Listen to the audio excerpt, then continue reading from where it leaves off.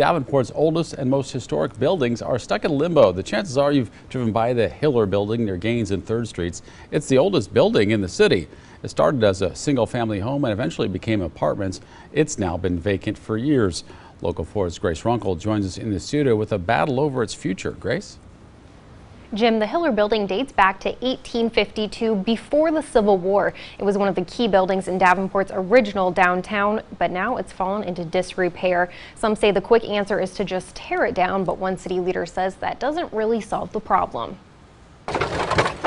This is where the center of life was in those early days of Davenport. German immigrants built Davenport's first downtown, but today, few of those buildings remain. The Hiller building is almost 170 years old. It's seen better days. It is vacant, it is abandoned, it is derelict. But 3rd Ward Alderwoman Marion McGinnis says the Hiller should be saved. John Hiller was a stonemason who helped to build the very first bridge across the Mississippi. Hiller built the first part as a family home, but as Davenport grew by the thousands, he added apartments. The building almost evolved with the population. Now boards cover the windows and the inside sits empty. It needs some tender loving care and it needs some investment.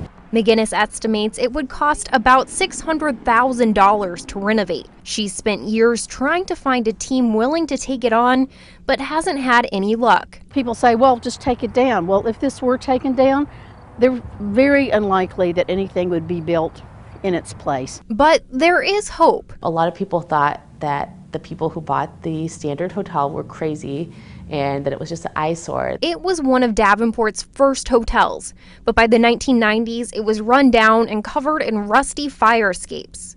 After a $1.3 million reno, it's now the German American Heritage Center. It's sad to see a building get to disrepair. And with one wall nearing a desperate state of disrepair, McGinnis hopes to find the right developer before it's too late. When we lose things like this, we really lose our sense of place, we lose a sense of our past, we lose a sense of what makes Davenport unique. McGinnis says because the Hiller is listed on the National Register, it qualifies for the historic tax credit, and that would guarantee a developer 45% back on their investment. She says the city would be willing to work out a deal too. In the studio, Grace Runkle, Local 4 News.